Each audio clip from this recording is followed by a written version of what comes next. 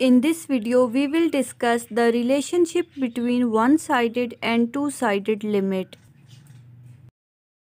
The two-sided limit of a function f of x exists at a if and only if both of the one-sided limits exist at a and have the same values. We can write this definition mathematically as limit x approaches to a f of x is equal to L if and only if limit x approaches to a from left f of x is equal to L, which is equal to limit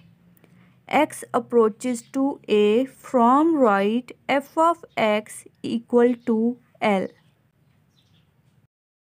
In simple words, we can say that if limit x approaches to a, then the limit of f of x exists and is equal to L if and only if its right hand limit is equal to its left hand limit and both are equal to L.